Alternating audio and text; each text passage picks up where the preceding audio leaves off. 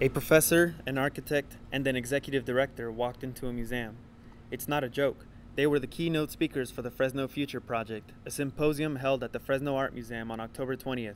Members of the public that attended the free event were treated to hors d'oeuvres, wine, and music, but what they went for was to learn from local experts the economic and cultural opportunities the city of Fresno has. The first two speakers were really interesting. I mean, they were inspiring to what community involvement can do for those plans. And I think there's a lot of potential, and it says, hey, you still got a lot of opportunities to be involved in how they develop. They're not set in stone. Get involved and do it. You know, make this city what you want it to be. And that's what I'm getting from just the first two speakers that I've seen. Fresno State professor Sameh Kharbawy organized and moderated the event. About 6 months ago, sometime late May, a group of us got together and started to think about putting together a symposium. The panelists came from regional organizations, city departments, and local companies.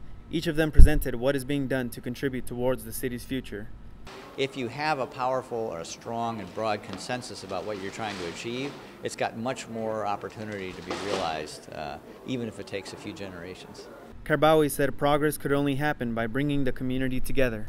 It is only when you pool these resources together and you bring a sense of community, that idea, that sense of community, when I know the people and I know what they do and I know how I can draw on them as a resource and how I can contribute to what they're doing, it's only when that happens that you can bring that. And that goes back. He plans to continue making symposiums as long as the public keeps attending them. Sergio Robles, The Collegian Online.